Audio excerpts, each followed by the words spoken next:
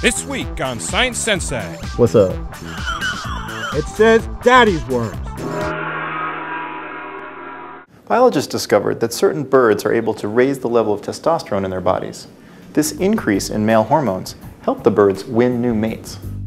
Is it hot in here, or is it just you? Oh, damn, I'm good. All those curves and me with no brakes. This your crib? But too much sex appeal comes with a cost. The researchers found that birds with big fluctuations in their testosterone levels had little interest in parenting their own young. 3 o'clock, pigeon races are on. That means quiet time in the nest. Yeah, look, just climb up something high, like all your other friends, and jump off. I mean, he's got wings.